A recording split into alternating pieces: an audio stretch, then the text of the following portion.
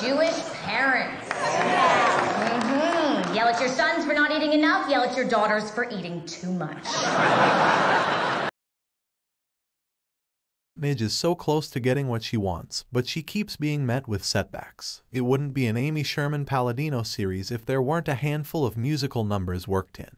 And the marvelous Mrs. Maisel's latest episode, Susan, delivers a healthy dose of musical entertainment. The first 3 episodes of the series' 5th and final season broke from tradition with their unexpected glimpses into Midge's future. But there is neither hide nor hair of anything resembling predestination, which is actually a welcome relief. For now, at least. After the merriment of episode 3, everyone at the Gordon Ford show is nursing killer hangovers the following morning, except for Midge, who was wise not to imbibe. Though teetotaling didn't save her from locking lips with Gordon Ford, and the aftermath of that comes into focus at the top of the episode. Midge makes it quite clear that she's not interested in becoming the other woman, nor is she looking to be the employee that's messing around with her boss. While Gordon does just about firing her to solve the latter issue, he doesn't actually put her into any uncomfortable positions. It's hard to tell if he respects her too much, or if he's just smart enough to pursue something that could hurt the show. While Midge has definitely faced her fair share of sexism throughout the series, she hasn't had to face this form of sexism just yet, and it's a welcome relief that the script didn't push the matter further. Midge's role within the Gordon Ford show is a sort of loose subplot throughout Susan. When a comic vanishes right before the show is due to go on air, Midge learns the hard way that Susie's clever ploy to get her on the show via the writer's room will never happen. It may be a smart rule to have, especially when you're surrounded by creatives looking for their big break, but no one that works for the show is allowed to be on the show, which really puts the kibosh on Midge's own plans for her career. Susie's mobster-sized issue continues well into season 5, with Frank and Nikki rearing their heads again, and this time they're looking for a little musical tit for tat. They're putting on an Our Town-ish variety act to push some sort of something, and when their garbage man calls out sick, they look to Susie to enlist Midge to fill the gap, which is rather ironic, considering Midge's inability to fill in for the missing comic on the Gordon Ford show. Luckily, their garbage show is far from trashy, as it pays homage to all the beloved city and town-based musicals that are contemporary to the marvelous Mrs. Maisel's setting. But it is still far from anything that Midge wants to be involved with. With May fully out of the picture now, Joel doesn't have a lot to do in this episode.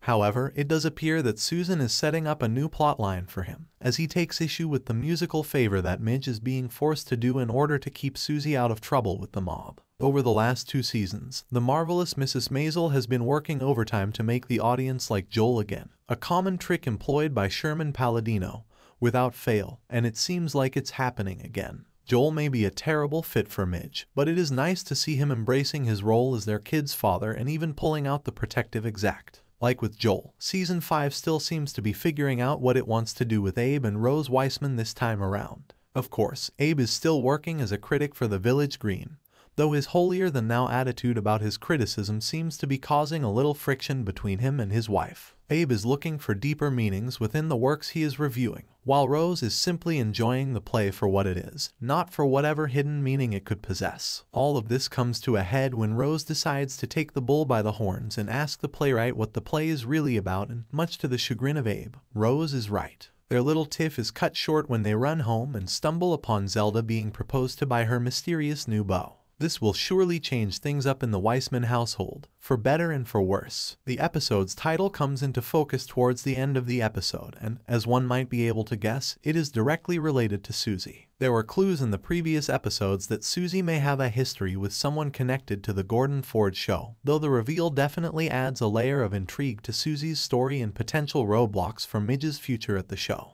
As always, Susie's temper is a force to be reckoned with, particularly whenever there are old emotions lurking just beneath the surface. All in all, the 4th episode of the marvelous Mrs. Maisel's final season is jam-packed with musical numbers, double entendres, dashed dreams, and maybe a glimmer of hope for where things might be headed for Midge, flash forwards notwithstanding. It will be interesting to see whether something blossoms between Midge and Gordon, especially when he is very much her type, for a season that is allegedly set on propelling Midge to whatever the next stage of her career is. It hasn't gotten there yet. If you enjoyed this video, give it a thumbs up and share it with your friends so we can keep making them. For more videos like this, hit the subscribe button and remember to click on the notification bell. Also, be sure to check out our other videos as well.